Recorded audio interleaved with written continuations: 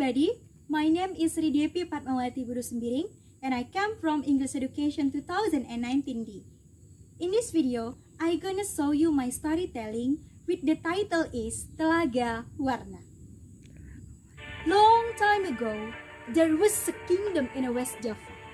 The kingdom was ruled by a king named Prabu. Prabu was a kind and a wise king, but it was pity that Prabu and the queen hadn't got any children.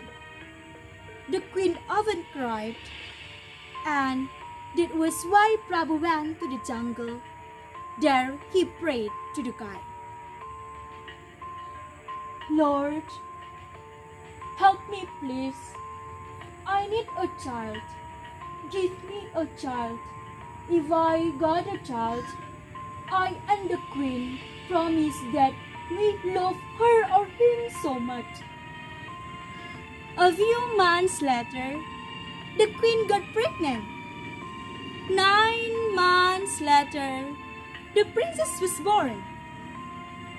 Prabu and queen loved their beautiful daughter so much. They gave whatever she wanted. It made the princess turn into a very spoiled girl.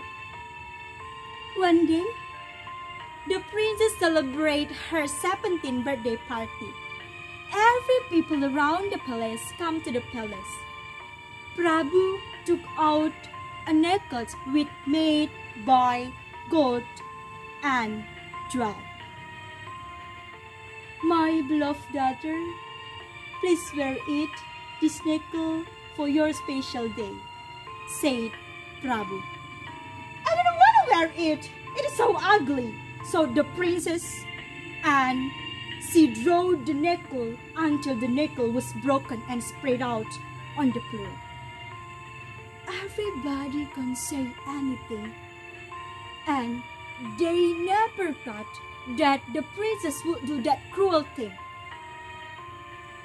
In their silence, everybody heard the queen was cried, and the situation was changed.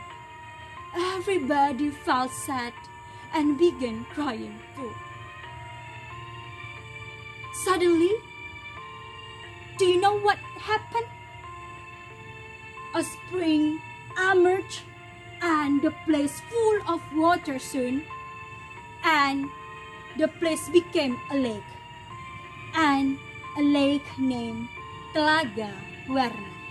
It means that the lake full of color, and the color come from the shadows of the forest, plants, and the sky around the lake. But there are also people called the color are from the princess necklace that spreads at the bottom of the lake. That's all from me.